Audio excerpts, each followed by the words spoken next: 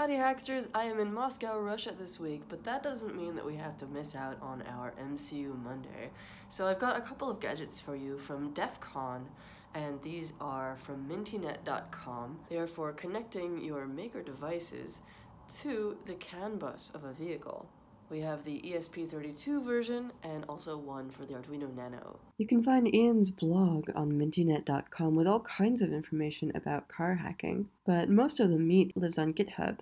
If you go to github.com/Mintynet, you can find the NanoCAN repo, which talks about the PCB that works with the Arduino Nano. This has also been adapted into a badge for B-Sides Scotland, but in case you missed that, this is all open source. Ian walks you through how to set this up, and the whole idea of these PCBs is that you can use them with existing microcontrollers in order to slurp the signals that your car is sending through the CAN bus, and even inject your own. Besides this Arduino Nano version, of course, there is also the ESP32 version, and this one enables you to talk to it over USB or Bluetooth. Pretty cool. Aren't these schematics great as well?